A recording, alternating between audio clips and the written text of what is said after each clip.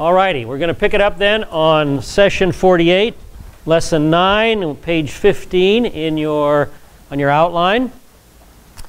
And it'll be the allegory of the Good Shepherd and the thief. But before we get there, let's take a look at our review of where we were last week. We looked at the types of miracles 2 weeks ago. Remember the types of miracles the rabbis spoke about? Any man's miracles and then Messiah's miracles. Miracles performed by the Messiah alone. A healing of a leper, healing of a deaf and dumb, the casting out of a deaf and dumb demon, and then the healing of a person born blind. And that's where we were last week in the book of John with the healing of this man. Now Jesus spit on the ground and made mud out of the dirt, and he anointed the blind man's eyes and sent him to the pool of Siloam to wash. And we noted last week that that was in direct violation of the traditions of the fathers, a direct violation of the Mishnah, the oral law. And we see an example of that in Shabbat 108:20. This is the Mishnah, the oral law. To heal a blind man on the Sabbath, it is prohibited to inject wine into his eyes. It is also prohibited to make mud from spittle and smear it on his eyes. So Jesus stepped directly on that tradition and ground it into the dirt. Okay? Why did he do that? Why did he issue that challenge? Well, first of all, to draw attention to this Messianic miracle. He wants to provide more evidence to the Judeans now, the people living in Jerusalem, that he is indeed the Messianic person. Secondly, he wanted to emphasize that he is Lord of the Sabbath. The Sabbath doesn't govern him, he governs the Sabbath. Thirdly, he wants to emphasize that true Sabbath rest includes good works, such as healing. And we've looked at the fact that the rabbis had a lot of traditions that prevented healing on the Sabbath. The only thing that they allowed on the Sabbath, basically, was saving a life, and that was it. And fourthly, he wanted to emphasize the voluntary nature of the Mishnah. He sometimes followed the traditions, and he sometimes ignored them completely. And this is an example where he completely de-emphasizes the mandatory nature of the Mishnah. In the Mishnah, how did they anticipate that he would possibly do that, or that could be done? Why would that be an element of concern that they would indicate it as a violation of the law? This is just a law preventing healing on Shabbat that had long been established. But those two elements, wine and or spittle. Oh. So it seems like a set-up heal. In other words, well, put that in the law. This was the traditional law, right? Well, I find it interesting that those would be the only two elements that they would use for the healing of a blind person. Spittle and well, I just took one little excerpt out of the Mishnah. I'm not saying that's the only. Is there any other prohibitions? That I'd have to look up. But I just pulled out of the Mishnah what was salient to this event. So he anoints the guy's eyes with his spittle. And mud, yes. Mud. Yeah, and that's in direct violation of the traditions. Yeah. He chose directly to violate that tradition. Yeah. Yeshua sent the blind man to the pool of Siloam to wash, and he came back seeing. And we then looked at the pool of Siloam, the true pool that has now been found a few years back. So we know exactly where the blind man went, and this is, of course, only a partial view of that pool. Most of it is underneath that orchard to the left. Then the Pharisees got wind, or the blind man was brought to the Pharisees because this was a Messianic miracle, and it was healing on the Sabbath. So they wanted to question this guy. At first they didn't believe him that he had been blind and was healed. So they brought in a couple of other witnesses, his parents, and according to the biblical pattern, they established the truth of the healing with 2 additional witnesses. So this proved that the healing was not fake. This was the real deal. And the Pharisees, still unwilling to accept the evidence, then call the blind man back, and they begin to grill him as well. And he stands up to them and kind of insults them. Do you want to be this man's disciple as well? You know, they said, we know the truth. This guy is a sinner. and you better tell us the truth. Give glory to God. You know, they're twisting his arm. See things our way. Well, do you want to be his disciple? So then they cast him out. And then we talked a little bit about excommunication, the 3 levels of excommunication, and we talked about the 24 offenses punishable by excommunication. Then Yeshua did something that I should have mentioned last week. Yeshua ignored the edict of excommunication, didn't he? Yeshua didn't stay away from this guy. Yeshua sought him out and said to him, do you believe in the Messianic person? Do you believe in the Son of Man? So he ignored that, the authority of the rabbis there as well. And we saw at the end of the lesson last week the process of this man's spiritual apprehension. He started out in spiritual darkness when he said, a man healed me in John 9:11. Jesus was just a man who healed him from his lifelong bondage to blindness. But as the chapter unraveled, he began to see that Jesus was more than a man. He was a prophet in John 9:17. He continues to stand against the Pharisaic view of Jesus by saying he is from God in John 9:34. Then he moves out of spiritual darkness into spiritual light when Yeshua says to him, do you believe in the Messianic person, the Son of Man?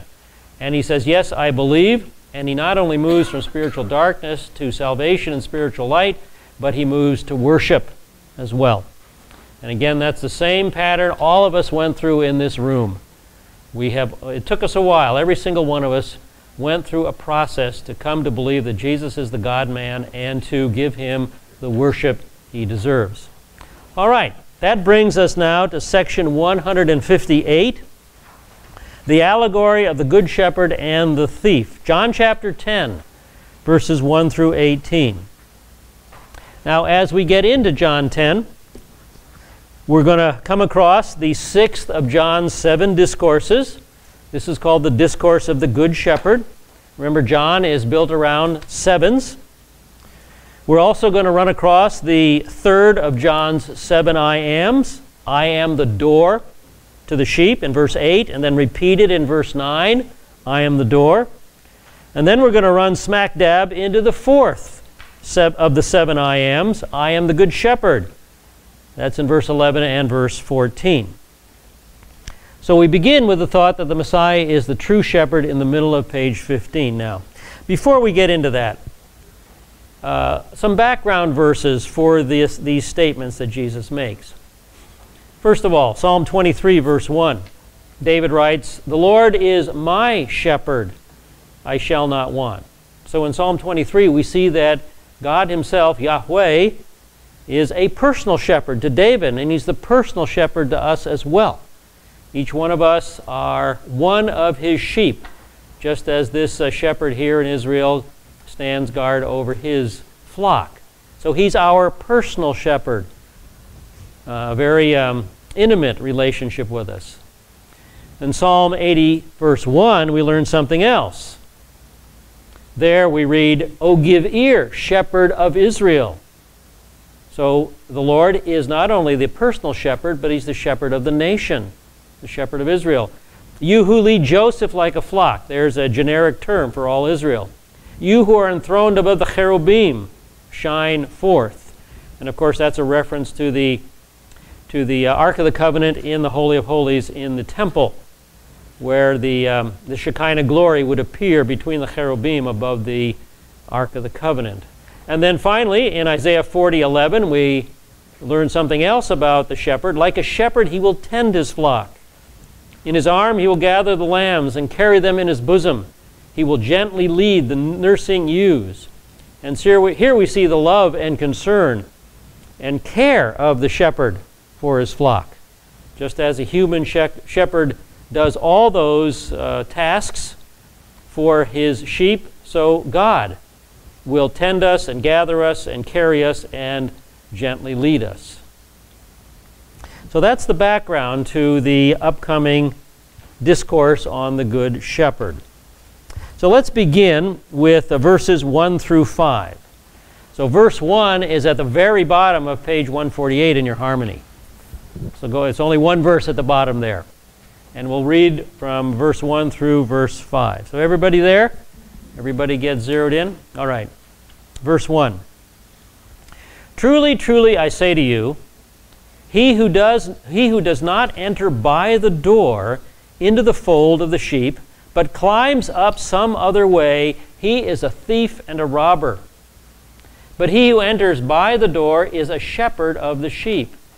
To him the doorkeeper opens, and the sheep hear his voice, and he calls his own sheep by name, and he leads them out. When he puts forth his own, he goes before them. And the sheep follow him because they know his voice.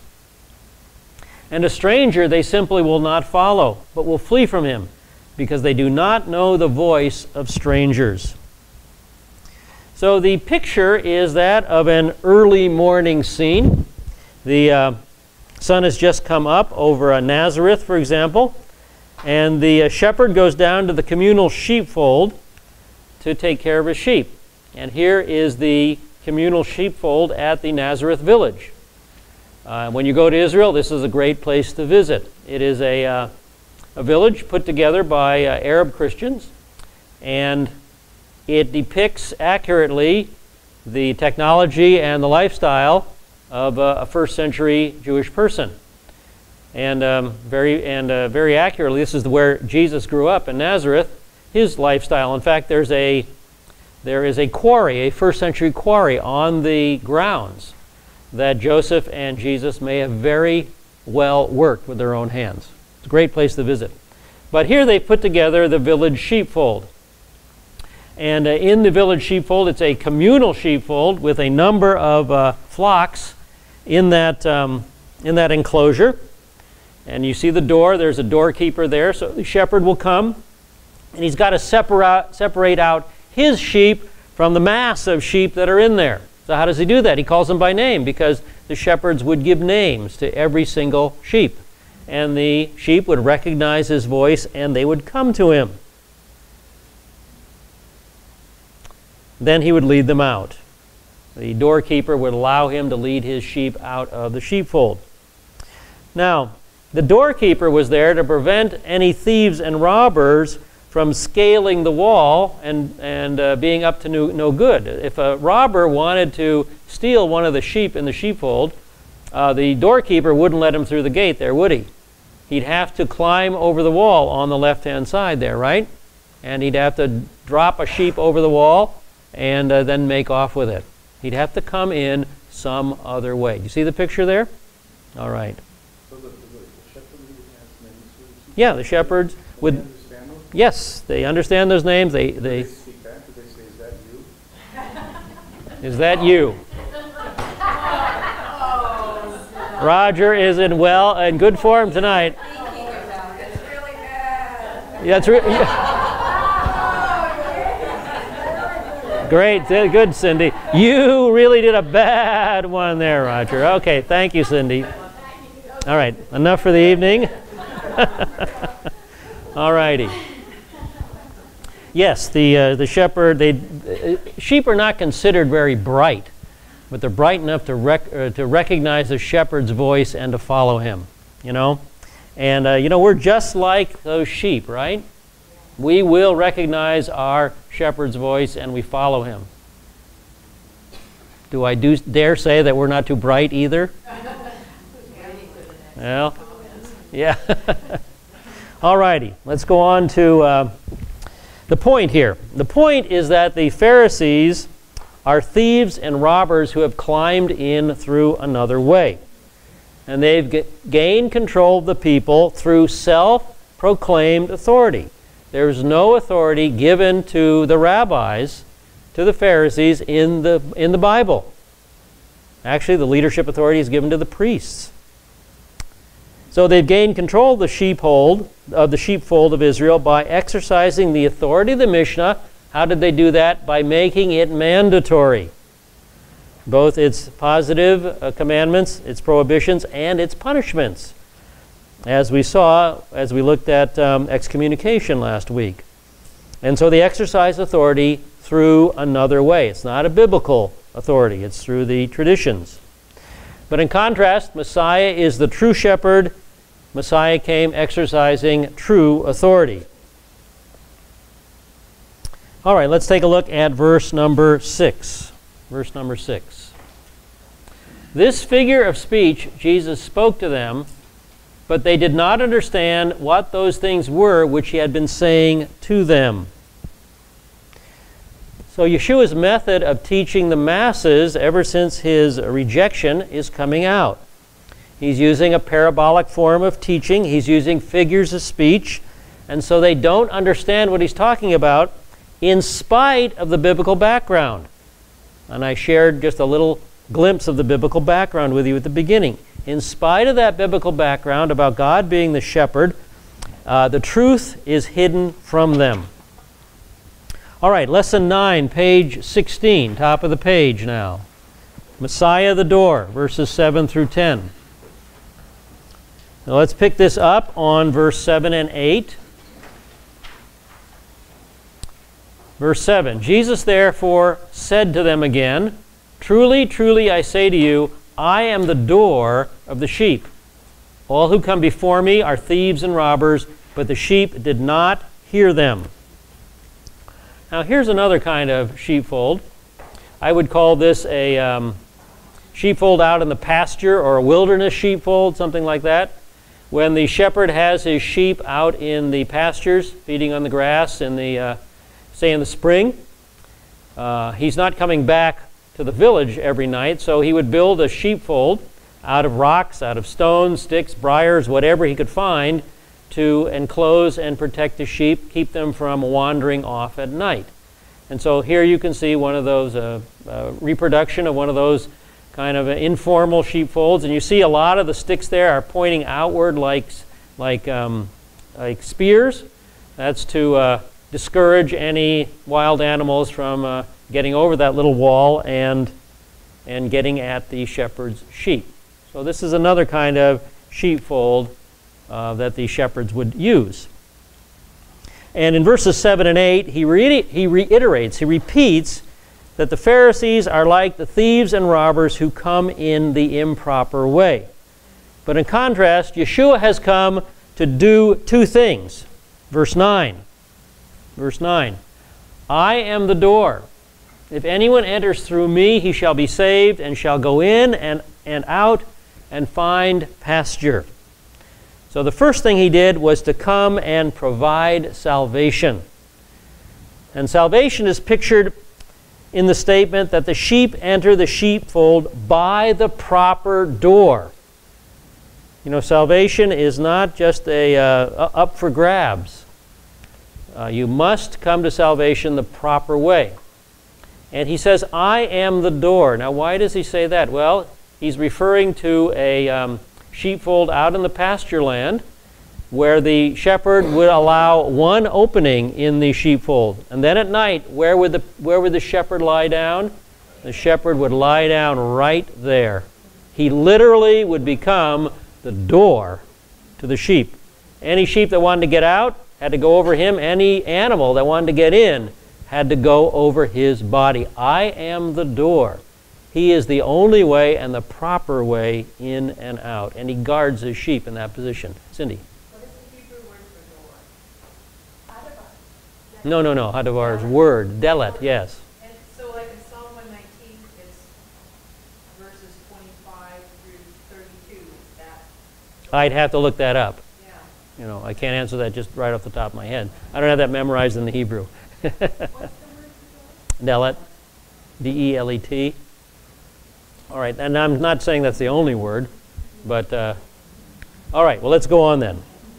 All right, so first of all, he is the door. And secondly, he came to provide power for daily living. And power for daily living is illustrated in the picture of the sheep going in and out and finding pasture. The sheep are going about their normal daily activities, and yet they're getting nourishment and prospering, because he's allowing them in and out. They have a place of safety, place of refuge, but they also can go out with the permission of their shepherd and do daily activities. All right, let's move on to verse 10. Verse 10, the thief comes only to steal and kill and destroy. I came that they might have life and might have it abundantly. Now, Yeshua, of course, the point is that he is the only door through whom salvation and power for daily living are achieved. Power for daily living and salvation are not going to be achieved through the Mishnah. It's not going to be achieved through the traditions of the fathers. And please note the contrast. The thief takes life, but the Messiah gives life, and he gives it to the full. So remember here, he is the only door. Here's a picture of that village sheepfold again. He is the only door. All right, page 16 in the middle now. Messiah the Good Shepherd. Let's read verses 11 through 15. I am the Good Shepherd. The Good Shepherd lays down his life for the sheep. He who is a hireling and not a shepherd, who is not the owner of the sheep, beholds the wolf coming, and leaves the sheep and flees, and the wolf snatches them and scatters them. He flees because he is a hireling and is not concerned about the sheep. I am the Good Shepherd. I know my own, and my own know me. Even as the Father knows me, and I know the Father, and I lay down my life for the sheep. All right, number one, he emphasizes that he is the true shepherd, and he proves the accuracy of this statement by acting like a good shepherd. He owns, he cares for, he feeds, he protects, he dies for his sheep. He's willing to lay down his life for the sheep. In our figures of speech, we would say something like, he's willing to take a bullet for us. And he was, but he was willing to take the cross for us. He's our good shepherd. Then the second point is in verses 16 through 18. 16 through 18. And I have other sheep which are not of this fold. I must bring them also, and they shall hear my voice, and they shall become one flock with one shepherd. For this reason the Father loves me, because I lay down my life that I may take it again. No one has taken it from me, but I lay it down of my own initiative. I have authority to lay it down. I have authority to take it up again. This commandment I received from my Father. So the second point is that someday there's going to be a unity between two separate flocks. They're going to be unified into one. But he puts this in terms they cannot understand. Now, later on, in the epistles, we learn that he's referring to his body, which is the church. His body is one flock. The church is one flock. Now, the first flock he's talking about is the Jewish flock. This is the one he's referring to here in context. But then he has other sheep that are not of this flock. He's referring to the fact that he will gain other sheep in the future. So that's his reference to Gentile sheep. And so the two, Jew and Gentile, are put together into this one flock. And that's the point that Rabbi Shaul, the Apostle Paul, picks up in Ephesians chapter 3, verses 1 through 6. For this reason, I, Paul, the prisoner of Christ Jesus, Messiah Yeshua, for the sake of you Gentiles, then he goes off on a little rabbit trail. It's very important here.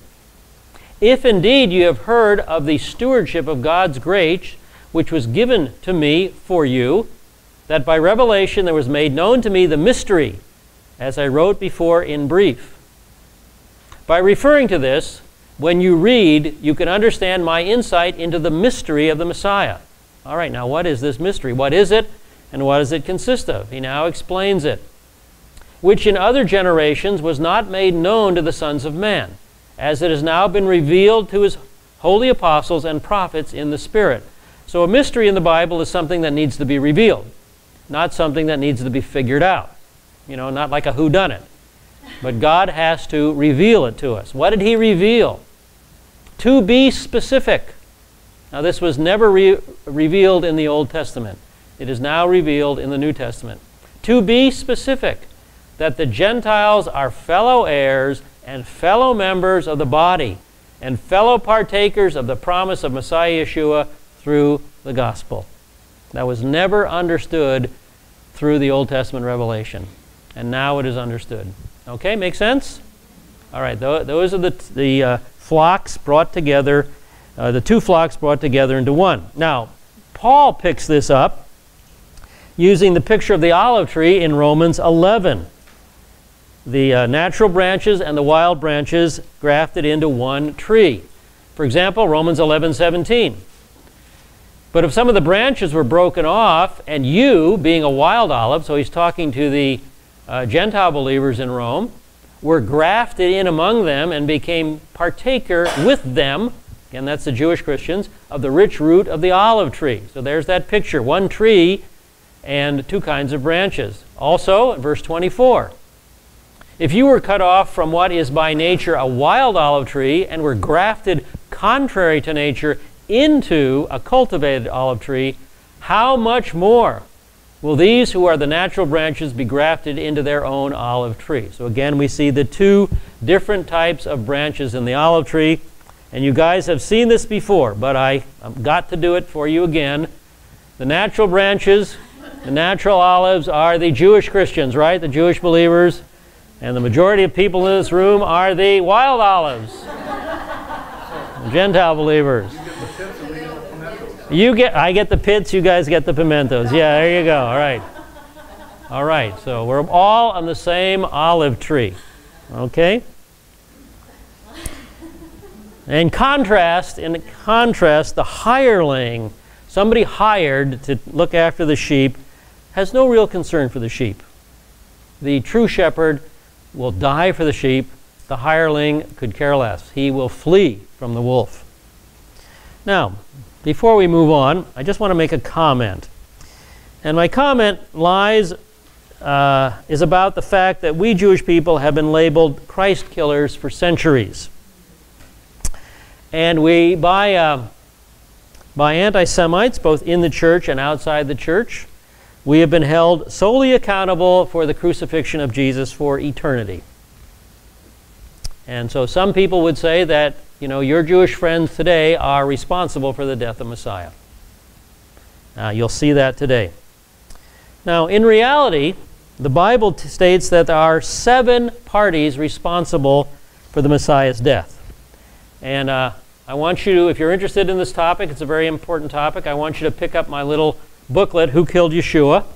I have copies of it here. I've got 40 copies up front here. The copies with the pretty cover are new ones, and I have old gray ones there too. The material is exactly the same, even if the cover isn't so pretty. No, the print's all the same. Okay. Well, you can read it to your neighbor.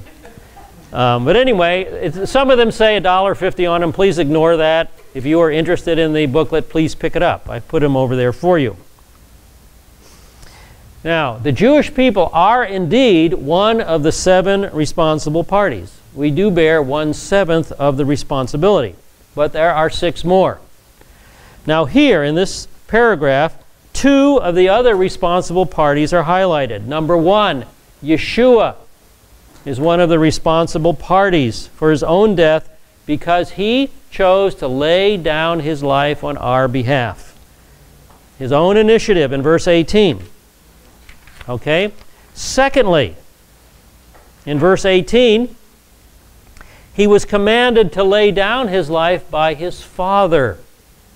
So God the Father bears responsibility for Yeshua's death. This was planned from eternity past. This is something that didn't jump out of the woodwork all of a sudden. This has been planned from eternity past. So it's not accurate to blame the Jewish people alone for Yeshua's death. So here Yeshua takes appropriate responsibility and the Father takes appropriate responsibility. So again, if you want the details on all 7 responsible parties, pick up my little booklet here. Now it's important that you know this information and be ready to share it with your Jewish friends. Why? Because, say again? Exactly, because your Jewish friends are going to be standing there and percolating in the back of their mind is the idea, oh, these guys consider me a Christ killer. We know about our history of anti-Semitism. Unfortunately, most people in the church are not aware of church history and how gruesome it has been for the Jewish community. So you need to be aware of this topic, so when it comes up, you can explain that, no, the Jewish people are not solely and eternally responsible for the death of Yeshua. Let me show you what the Bible says. Pull out that little booklet and go through it with them, okay? Okay, I once did that with an anti-missionary. You know, well, how can you be a believer with those Christians that just call us Christ killers, you know, hold us responsible for the death of Yeshua? So I went through this material with her, shocked her. She had never even considered or heard of the other 6 responsible parties. I didn't stop her from being an anti-missionary, but it did bring her up short, okay? So please, this is a very important topic. Be familiar with this issue. Who killed Yeshua? All righty, let's see now. How much time do I have? Let's see. Let's go through section 159, and then we'll take our break. All right, page 17 at the top of the page, section 159, further division among the Jews. Let's read verses 19 through 21. That's at the bottom of page 149, section 159. Further division among the Jews, John 10, 19 through 21. There arose a division among the Jews because of these words, and many of them were saying, he has a demon and is insane. Why do you listen to him? And others were saying, these are not the sayings of one demon-possessed. A demon cannot open the eyes of the blind, can he? So here we see a good Jewish argument, you know, with screaming and shouting and hand-waving, you know, over the person of Yeshua. And now you need to notice that it's the multitudes who are also voicing the accusation of the Pharisees. Many of them said, he has a devil, he's demon-possessed and insane. So this accusation that we saw in Matthew chapter 12 of demon possession is being voiced over and over again, and now the masses are picking up what the Pharisees have been saying. Now, you guys, there is no fence walking with Yeshua. These people in this paragraph are voicing the only 2 options we can take over Jesus. He is either God's representative of the kingdom of light, he's the Messiah, or he's Satan's representative of the kingdom of darkness. There is no other position you can take with Yeshua. You have to either accept him fully or reject him fully. And on page 17, C.S. Lewis said it very nicely in Mere Christianity. This is a good quote to keep in your mind. A man who was merely a man and said the sort of things Jesus said would not be a great moral teacher. He would either be a lunatic on the level of a man who says he's a poached egg, or else he would be the devil of hell. You must make your choice. Either this man was and is the Son of God, or else a madman or something worse. You can shut him up for a fool. You can spit on him and kill him as a demon. Or you can fall at his feet and call him Lord and God. But let's not come with any patronizing nonsense about him being a great human teacher. He has not left that door open to us. He did not intend to. All right? So he put it well there. Now, this lesson so far has been a lesson of conflict. Conflict over the law, conflict over the light, conflict over the person of Yeshua, conflict over the healing of the blind man, and finally now conflict over the shepherd. Now, for you, those of you on YouTube who are watching this, I don't know who is watching this this class on YouTube, but perhaps a similar conflict is raging in your heart over Yeshua. So this paragraph tells us that you must make your choice. And what I'm asking you to do is to make your choice for Jesus. Make him the Lord of your life. Come to him for spiritual light and for salvation and for freedom. Make him your object of faith and of trust. You know, the biblical word is repent, to change your mind. Change your mind about who he is and trust him and he will deliver you from sin and from Satan and from death. And he'll give you power for daily living, and he'll become your good shepherd. So heed, please heed this short section, John 10, verses 19 through 21. Alrighty, that brings us to our break. So go ahead and take your break, and we'll pick it up on section 160. Alrighty, let's pick it up then on section 160. We're in lesson 9, page 18, at the top of the page. Section 160, another attempt to stone or arrest Yeshua for blasphemy. We continue through John 10, picking it up on verses 22 and 23. That's on the next page, page 150 in your harmonies. All right, verse 22. At that time, the Feast of Dedication took place at Jerusalem. It was winter, and Jesus was walking in the temple in the portico of Solomon. So now it's winter, it's December. Now back in sections 153 through 159, we were at the Feast of Tabernacles in the fall, in September. And between verses 21 and 22 of John 10, there is a 3-month jump from Tabernacles in September to Hanukkah in December. So we are at the feast known as Hanukkah, the Feast of Lights, the Feast of Dedication. We have just jumped 3 months forward.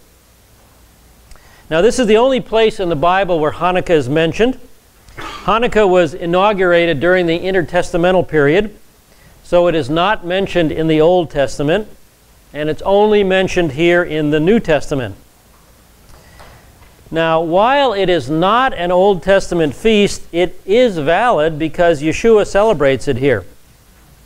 Now let's take a look at the location of the incident. Here's a portrayal of Herod's Temple Mount, and Jesus was in the portico of Solomon. The portico of Solomon is this very long portico along the eastern side of the temple platform. And looking at the temple platform from the west, looking back to the east with the Mount of Olives in the background, you can see part of the portico of Solomon in this drawing right there. And this is a picture taken inside the Israel Museum model of Solomon's portico. And now from Glow Bible, we're standing in the middle of the temple platform. We're looking north down the extended length of the portico of Solomon, and then we're going to turn 180 degrees and look to the south, and you can see the royal portico in the background there to the south. So this very, very long sheltered area on the east side of the Temple Mount is where he is teaching. Now the multitudes come to him in verse 24, and they ask him a question. Verse 24. The Jews therefore gathered around him and were saying to him, "How long will you keep us in suspense? If you are the Messiah, tell us plainly." Well, they're accusing him of being obscure, aren't they? You never told us plainly that you are the Messiah. Now, these are Judeans. Of course, this is activity in Jerusalem, in Judea. And, of course, they're accompanied by religious leaders as well. Verse 25. Jesus answered them, "I told you, and you did not believe me. The works that I do in my Father's name, these bear witness of me." So Jesus answers to the contrary, "I did tell you plainly. The problem is you didn't believe." And remember, we've seen him state that I told you through, number one, my words, and I told you, number two, through my works. The miracles that he did authenticated his words, that he was the Messiah. So the works were the second witness to the truth of his statement. Verses 26 and 27. "But you do not believe because you are not of my sheep. My sheep hear my voice, and I know them, and they follow me." Now the problem isn't that he was not plain. The problem lies in the fact that they're not his sheep. And the reference to his sheep is the clear link uniting this conversation in December with the similar conversation that took place 3 months earlier at the Feast of Tabernacles starting in section 158. The common element is the fact that he's the shepherd of the sheep. That's what joins the two the dialogues together. Verse 28. And I give eternal life to them, and they shall never perish, and no one shall snatch them out of my hand. And they shall never perish. This is a very good and strong passage for eternal security. There are many people that do not believe that they are eternally secure, that they can lose their salvation. But guys, eternal life is exactly that, eternal life. Jesus did not promise temporary life. I've come that they may have temporary life and have it to the full. No, that's not what he says. Eternal life. All right, but Yeshua has been accused of being obscure. So, he's going to give them a clear answer. Now we're at page 19 at the top in verses 29 and 30. Verse 29. My Father who has given them to me is greater than all, and no one is able to snatch them out of my Father's hand. I and the Father are one. Okay, is he being obscure now? Well, take a look at footnote number 3. You see at the end of the word one, there's a little number 3. Drop down to the bottom of the paragraph, and you'll see some footnotes. Footnote 1, 2, and then 3 on the right-hand side, where it says literally neuter, meaning a unity of one essence. Because it's neuter in the Greek, it speaks of one essence. So basically he's saying, I am one in essence with God. I am the God-man. Do the Jewish people understand what he's saying? Verse 31. The Jews took up stones again to stone him. You see, they know exactly what he's claiming. He's claiming deity here. Verse 32.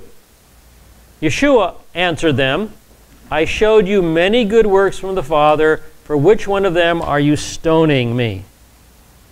So this charge of obscurity has gone out the window. They comprehend very clearly who he claims to be. So Jesus says, okay, before you cast these stones, tell me which good work deserves my death. Verse 33. The Jews answered him, for a good work we do not stone you. So they had no argument with that. They couldn't refute the good works, could they? Can't refute healing a man born blind. Can't refute the casting out of a deaf and dumb demon. Can't refute the healing of a leper. Okay? For a good work we do not stone you, but for blasphemy. And because you, being a man, make yourself out to be God. All right. So much for charges of obscurity. They recognize and understand very clearly who he claims to be. Now guys, gals, don't let anyone intimidate you or get away with that silly statement, Jesus never claimed to be God. He claimed to be God in no uncertain terms, but he claimed to be God from a Jewish perspective. No, you will not find in the Bible Jesus saying, I am God. And that's what unbelieving quibblers are looking for. Well, show me where Jesus said, I am God. Take them right here. Take them right here. Okay? They're just quibbling, trying to find excuses to avoid the obvious when a person says Jesus never claimed to be God. They're just trying to avoid the obvious. Same thing. Ignoring the evidence. Quibbling away the evidence. Rationalizing away the evidence. If someone will just read the text here and take it for what it says, you see very clearly that Jesus claimed to be God and his audience knew it. Okay? Does that make any sense? Yes? What do you mean by from a Jewish perspective? Well, because from a Western perspective, we want to see Jesus say, I am God. Okay. But from a Jewish perspective, he says, I and the Father are one. All right, what does that mean? That means we're of one essence. What is the conclusion you draw? I am God. Okay? Okay. And from the background of the Old Testament, the prophets, for example, taught consistently that the Messianic person would be the God-man. Okay? So he's not being Western in his thinking. He's being Eastern in his thinking. Okay? But you haven't, he's here, in the stumbling block of the incognito of the flesh. Right, okay. Incognito. Right. In the flesh, they're not looking for that. Yeah, they're not looking for that. That's true. Stumbling block. Exactly. Even though the Messianic prophecies teach that, they're not looking at that. Remember that two-edged Messianic coin? They flopped it down. The reigning Messiah is on top. He will not be separated from the incognito. Exactly, exactly. He will affirm both sides of the Messianic person. Yeah. Right. The suffering Messiah and the reigning Messiah. Exactly. All righty. Now, they're impressed with the Pharisaic mode of thinking, and Jesus now gives them a Pharisaic argument. It's called, in Hebrew, it's called a Kal Vachomer argument, from the light to the heavy, from the minor premise to the major premise. So if the minor premise, the light premise is true, how much more is the major premise, the heavy premise? That's the idea here. So verses 34 through 38. Yeshua answered them, "Has it not been written in your law, I said you are gods? If he called them gods to whom the word of God came, and the scripture cannot be broken, do you say of him whom the Father sanctified and sent into the world, you are blaspheming, because I said I am the Son of God? If I do not do the works of my Father, do not believe me. But if I do them, though you do not believe me, believe the works, that you may know and understand that the Father is in me and I in the Father." All right, in this little argument, he directs them to Psalm 82, verse 6. Okay, here's Psalm 82. Let's see the context of this.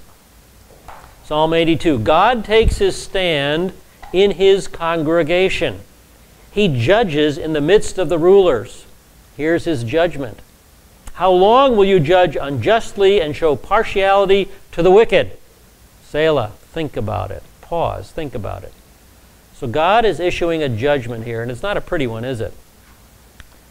All right, here is the job that his judges are supposed to do. Here's their job description. Vindicate the weak and fatherless. Do justice to the afflicted and the destitute. Rescue the weak and the needy. Deliver them out of the hand of the wicked. That's the job description for God's judges. But there's a problem. Here's the problem.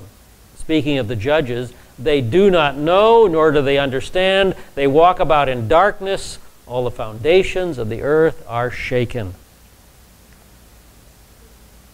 And here God pronounces his judgment on his human judges. I said, you are gods.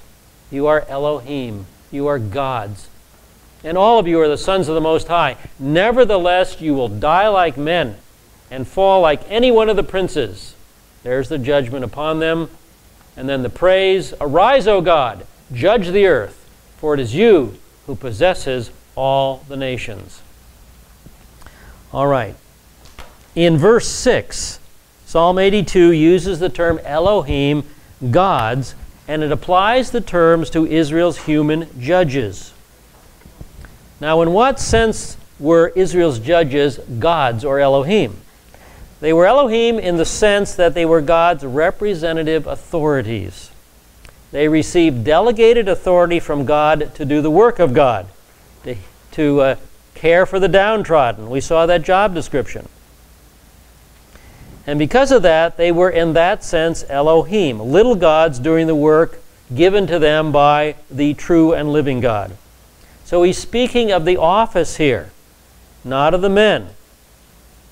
And in Psalm 82, unrighteous men now hold the office of judge, and they are held responsible to it. Verse 20. Page 20, excuse me, lesson 9, page 20. So basically the argument goes like this. So how could it be blasphemy for the Messiah to claim to be the Son of God, since he did not receive transmitted or delegated authority, but he received direct authority from the Father to do the works of the Father? if it's appropriate to call the office of judge Elohim, it could hardly be wrong for him to call the Messiah himself the Son of God, because his authority is not transmitted but given directly. If it was appropriate to call humans gods because of their position, how much more appropriate is it to call the Messiah God? You see the argument there? If humans can be labeled that way, the Messiah can be labeled that way. They be conflicted as a people, recognizing that they declared that God was one. Mm-hmm. Okay? The Lord our God is one. Mm-hmm. And now we have a Messianic person who is declaring himself to be God, Mm-hmm. equal with God. So now we have a duality Okay. in the framework of a God. Mm-hmm. They could not accept the duality. Well, that's true in the first century. For a Messiah that was not a God. True, but they are violating Scripture to do that. But would they know that? Yes. If they were laboring under the presupposition Yes, that God was one? if they honored Scripture, they would see that the Messianic prophecies teach that the Messianic person would be the God-man, and if they honored Scripture, they would see the Trinity. The Trinity, the triune nature of God, is clearly taught in the Old Testament. I have two books of... Taught by the Pharisees to the people, right? They were Say- not teaching that. No, they were not teaching that, So no. the people were getting Yeah. their influences from their aesthetic teaching. Yeah, the people were not taking responsibility to learn the Word of God. Doing that on their own. They had the Word of God. It was taught on Shabbat in the synagogue all the time. Yeah, the responsibility's there. It's all there, all laid out. But it could be that they were conflicted. Well, if they were committed to the Word of God, they would not be. That's the problem. Okay? Okay. Question. It's always been a question of revelation, hasn't it? I mean, it's always been a question, if you read Scripture, of realizing what you understand is because God is teaching you. Sure, but You you've... can read Scripture all day long, and if the Spirit hasn't revealed it, then you won't be able to. Yes, you have to be seeking truth. That's your responsibility. You come to Scripture seeking the truth and seeking the plain meaning of the text, you will understand it. God will make sure you understand it, definitely. Okay, one more question. However, I'm not a Hebrew person, but in the beginning, God, isn't that Elohim? Yes. So right from the beginning, the Yeah. Pharisees knew there was a triune. Well, you cannot prove the triune nature of God simply from the word Elohim. It does point to that. It is consistent with that. But you have to use all the revelation in Scripture to bring out that point. And it is very clear when you bring out all the information in the Old Testament on that subject, you see very clearly that God is triune. He's echad. He's a compound unity, according to the Shema. So everything points in only one direction, starting with Elohim. But just that word alone doesn't prove it. Okay? It just indicates the direction. Okay. All righty, let's go on to verse 39 and their response to his answer, their response to his argument. Therefore they were seeking again to seize him, and he eluded their grasp. So they recognize who he claims to be. If he is not who he claims to be, he's guilty of blasphemy and should be stoned. And that is their conclusion. This guy deserves death. But any attempt to kill him prematurely fails, just like it does here. And remember, there's no fence walking possible with Yeshua. You either accept him fully or reject him fully. And they are rejecting him fully. Now, let me ask a question at this point. We've seen that in the temple they've wanted to stone Yeshua on occasion before, right? And now they want to do the same thing. Where did they get stones heavy enough to do the job? Okay? You know, stoning a person is not done with pebbles, is it? No.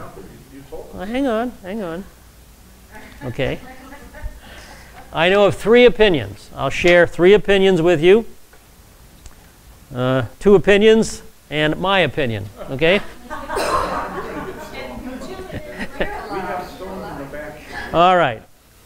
First of all, Dr. Alfred Edersheim, in Life and Times of Jesus the Messiah, he seems to think that the stones were debris located in the court of the Gentiles. But I think that's rather unlikely because temple courts were kept rather clean of stones, and to stone somebody, the Jewish method of stoning somebody was to push them off a drop of at least 10 feet. If that drop did not kill him, then they would drop huge heavy stones on the person's body and crush him that way. So stoning was done with big, huge, heavy stones. So I don't think the temple court was littered with these big, huge, heavy stones. All right. Secondly, others note that the temple was under construction, and therefore the men ran to the construction site and gathered some heavy building stones. That's a possibility, more likely, although I don't think it's the best possibility. Let me submit to you another possibility, and this one is connected with the Feast of Tabernacles. We're at the Feast of Hanukkah, we're at the Feast of Tabernacles right now, and this coordinates with that.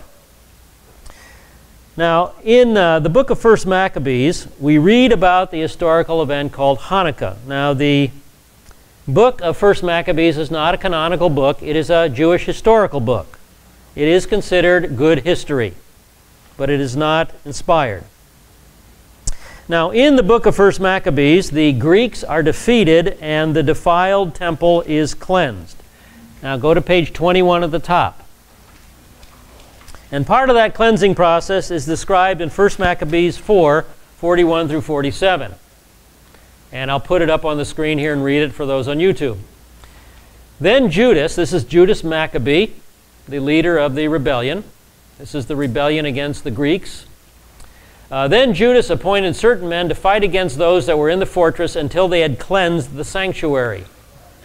So he chose priests of blameless conversation, such as had pleasure in the law, who cleanse the sanctuary and bear out the defiled stones into an unclean place. And when, as they consulted what to do with the altar of burnt offerings, which was profaned, see, the altar was profaned because the Greeks offered pigs up on the altar, and they spread pig's broth all over the place there, so the altar was defiled with unclean offerings.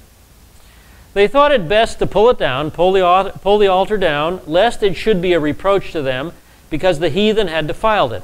Wherefore they pulled it down, and laid up the stones in the mountain of the temple in a convenient place, until there should come a prophet to show them what should be done with them. And they took the whole stones according to the law, and built a new altar according to the former.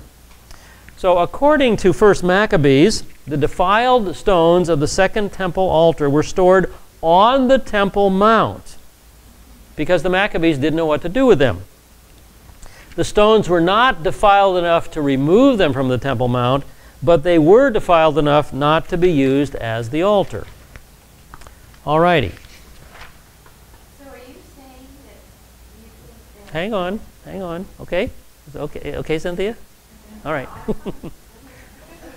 Okay, they were stored away. Notice the ironic part. They were stored away until the prophet would appear to explain to them what God wanted done with those stones, how they would be disposed of. All right, now we go to the Mishnah, Midot 1:6. Midot details the dimensions and construction of Herod's temple. It describes Herod's temple. And here's Midot 1:6. There were 4 rooms in the chamber of the hearth, like cells opening into a hall, 2 within the holy ground and 2 outside the holy ground. And what was their use? That on the southwest was the chamber of the lamb offerings. That to the southeast was the chamber of them that made the showbread. In that to the northeast, the sons of the Hasmoneans, that's the Maccabees, had hidden away the stones of the altar which the Grecian kings had defiled. All right. Midot 1:6 tells us 2 things. The defiled stones were present on the Temple Mount, and they tell us exactly where the stones were located. Now, the ArtScroll Tanakh commentary on Hanukkah tells us that the room in which the stones were hidden is called the Beit HaMokad. Now, here is the Herodian Temple Mount. Where is the Beit HaMokad? It's getting closer to the temple. Here's a close-up. Now, the Beit HaMokad is one of 2 buildings. It is either this building to the west, or it is this building toward the center of the Temple Mount. We're not sure exactly which one it is. Now you have this drawing on page 22. This comes from the Jewish Encyclopedia. And they take the position that the chamber of the hearth was the building in the center of the Temple Mount here. So here is the chamber of the hearth in your drawing. Okay, see that? The chamber of the hearth. Now this drawing you received back on lesson 7 on page 22. So you have this drawing. This is by Lean Rittmeyer. He is the premier architectural archaeologist of the day. So say that fast, 3 times. Architectural archaeologist, 3 times fast, okay? And he feels that the chamber of the hearth is here. See it here? This room right there. So those are the 2 different positions on the chamber of the hearth. So let's return to our Jewish Encyclopedia version. In the chamber of the hearth we have 2 chambers inside the holy precinct, numbers 13 and 11. And we have 2 chambers outside the holy precinct, number 12 and number 14. And if you look on your key, the last chamber there is chamber 14. You see that at the bottom of the list on the left? The chamber of the stones of the defiled altar. So according to this drawing, that's exactly where the stones were kept. Right there, chamber 14 in your drawing. Now, going back to the other drawing, we have 2 chambers linked with the holy precincts here, and 2 chambers outside the holy precincts there. And where is the chamber of the defiled altar stones? That one right there. So there's the second opinion regarding the construction of the temple and where they were located. And here we even have a drawing from an Orthodox source, Carta's Illustrated Encyclopedia of the Holy Temple, showing the inside, the projected inside of the chamber of defiled stones or seals. And you see the activity going on the sides of the room, and there in the corner are all the altar stones all piled up. Okay? They're keeping them there in case until the prophet would come to tell them what to do with them. All right? Well, those stones, yeah, they weren't always all that big. Now, my point is, could these stones be the ones that they used to try and execute the Son of God? Could they have found some large stones that were big enough to carry and try to execute him? Well, I think they did. This is my opinion. You can take it or leave it. I think Yeshua was teaching somewhere in this area of the Portico of Solomon, somewhere in here. And from this area, it'd be very easy for a priest or Pharisees to go over to one of those 2 buildings, either the Beit HaMakod, either to the west or to the east, one of those 2 buildings, and select a couple of stones that were big enough to do the job, and then hurry back to this area and try to stone him. Now, how would they stone him? Well, notice that right in that area is the western wall, is the Golden Gate. There's the Golden Gate of Herod's temple. Let's go in close. Let's take a close-up here. See it there? And now we'll get even closer. They could have easily hustled him down the stairs and out the gate there, and you're on a platform a good 10 feet above the ground. They would now be outside the temple area. They could shove him off the platform, and if he was not killed in that fall, they could just drop the huge stones on him and finish the job of stoning. That simple. Hey, Bob, I think you could make a case for stoning a defiled man like that with defiled stone. Sure. Yeah, you could do that. Okay. Sure. If he. That there's a connotation. Yeah. A connection. Yeah. That's very good. That's a. Anyway, but I believe that there would be a real argument to engage someone like Sure. myself at least. Sure, sure. Of course, they might be thinking that way. This man is defiled. He's a sinner. He violates the Sabbath. He calls himself God. He's a blasphemer. It'd be very appropriate to kill a defiled man with defiled stone. Sure, sure. Symbolism is really interesting. Yeah. Now, here is the Golden Gate as we see it today. I took this picture from the Mount of Olives. And underneath, this is Suleiman the Magnificent's stonework, underneath that Arab graveyard in the front, that Muslim graveyard, is the Golden Gate, the 1st century Golden Gate. Now here's another view of the Golden Gate as it looks today, but this is the above ground section only. Now we're on the Temple Mount here, and we're looking at the inside of that gate, and we'll walk over to the railing there and look down. There you see the inside of the gate, and there below that floor level is the 1st century level. The 1st century level is below that. Now here's the archaeology. Everything that's gray is above ground. That's what we can see. Everything that is brown is below ground. We can't see, and the Muslims will not give permission to excavate it. But we know there's a gate down there. How do we know? Well, there's a tomb, and we can see the gate right here, and we can see the upper part of the arch of one of those gates protruding into that tomb. That has been seen and photographed. We know those gates are there. Now, there's been another photograph taken of the archways there. This is from Biblical Archaeology Review in 2008. This little article reads, in 1969, a young archaeology student named James Fleming was exploring the walls and gates of ancient Jerusalem after a heavy rain the night before, when suddenly outside of the Golden Gate on the eastern wall of the old city, the ground fell out from under him. Suddenly I felt I was part of a rock slide, Fleming wrote. Down I went into a hole 8 feet deep. He found himself surrounded by human bones.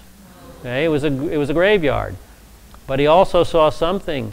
He also saw the top of an arch, of a gateway, and he photographed it. You can see the archway at the top, and you can see that this gate, the Golden Gate, the 1st century Golden Gate, has been blocked up.